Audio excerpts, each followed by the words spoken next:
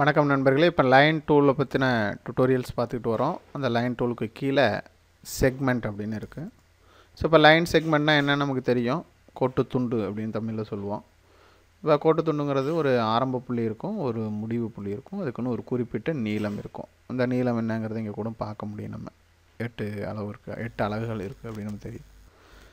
So இப்போ இங்கே நம்ம லைன் செக்மெண்ட்டில் பொறுத்த வரைக்கும் 2 வகையாக இருக்குது. நம்பர் 1 வந்து 2 புள்ளிகளை மென்ஷன் பண்ணோன்னே ஒரு லைன் செக்மெண்ட் வருது.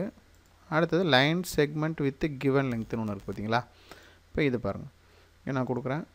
இப்போ எவ்வளோ லெங்க்த்தில் நீங்கள் வரையணும்னு ஆசைப்படுறீங்க. இப்போ நான் 5ன்னு கொடுத்து ஓகே கொடுத்தாக்க இப்போ இதோட அழகு எவ்வளோனாக்கா 5.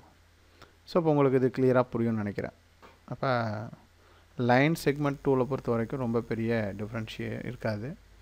இது நார்மலாக நம்ம கற்றுக்கிற விஷயந்தான். ஸோ அதனால் நான் புதுசாக ஒரு இதை ஓப்பன் பண்ணிக்கிறேன். இந்த இருக்கக்கூடிய ரே அப்படிங்கிறதும் ரொம்ப எளிமையானது தான். ரேங்கிறது ஒரு குறிப்பிட்ட புள்ளிகள் தொடங்கி முடிவில்லாமல் செல்லக்கூடியது. இப்போ நம்ம பொறுத்த வரைக்கும் இந்த 2வது புள்ளி எந்த சைடில் வைக்கிறோமோ அந்த டைரெக்ஷன் அவ்வளோதான். இப்போ இப்படி வச்ச மேலே நானும் ஒரு பாயிண்டான ஆப்ஜெக்ட் யூஸ் பண்ணி இங்கே நான் ஒரு பாயிண்ட்டை வைக்கிறேன். இதில் அனிமேஷன் ஆன ஆப்ஷன் ஆனாக இருக்கிறத பார்க்கலாம். இதை கொடுத்தோடனே அந்த ரே மேலேயே இந்த புள்ளியானது நகர்றதை பார்க்கலாம். இப்போ இந்த ரேவை மறைய வச்சிட்டோம்னா இப்போ இந்த புள்ளி நகர்றது உங்களுக்கு தெரியும். நான் என்ன பண்ணுறேன் அப்படின்னா கொஞ்சம் அதுக்கு ட்ரேஸ் ஆன் ஆப்ஷனை ஆன் பண்ணி விட்றேன். இப்போ அதை ப்ளே கொடுக்கும்போது என்ன நடக்குதுன்னா ஒரு புள்ளியில் தொடங்கி முடிவில்லாமல் செல்லக்கூடியது கதிர் அப்படிங்கிறது இந்த மாணவர்களுக்கு அது புரிய ஆரம்பிக்கும். புரியுதா உங்களுக்கு? இப்போ இதுதான் நம்ம ரேங்கிறதுக்கான விளக்கத்தை மாணவர்களுக்கு புரிய வைக்க முடியும். இப்போ ஏங்கிற புள்ளியில் தொடங்கி பி வழியே முடிவில்லாமல் செல்லக்கூடியது இந்த கதிர். இப்போ நான் இந்த கதிரை இப்படி இந்த மவுஸை வச்சு இப்படி ட்ராக் பண்ணிங்கனால இந்த ட்ரேஸ் ஆனது போயிடும். இந்த புள்ளியை இப்போ நான் நோத்திட்டேன்னா இப்போ பாருங்கள்,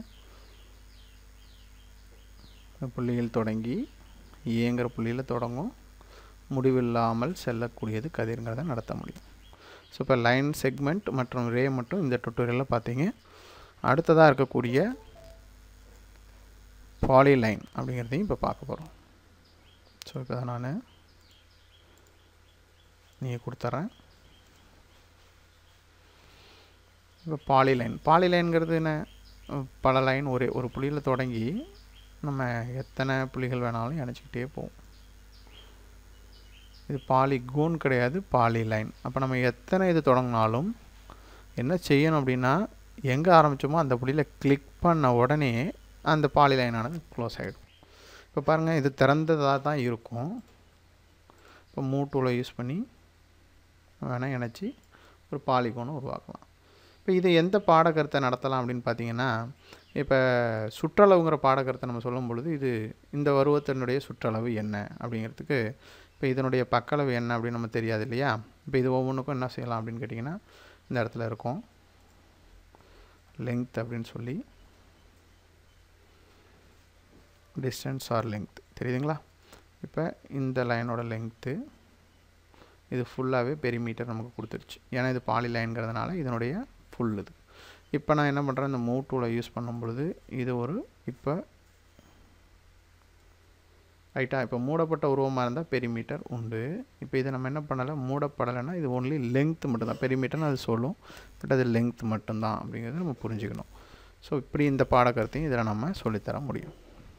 ஸோ மொத்தத்தில் பாலிலைன் எப்படி ட்ரா பண்ணுறதுன்னு உங்களுக்கு தெரியும். அதுக்கப்புறம் அதோட ப்ராப்பர்ட்டிஸ் எல்லாம் மாற்றுறது எப்படின்னு உங்களுக்கு புரியும்னு நினைக்கிறேன்.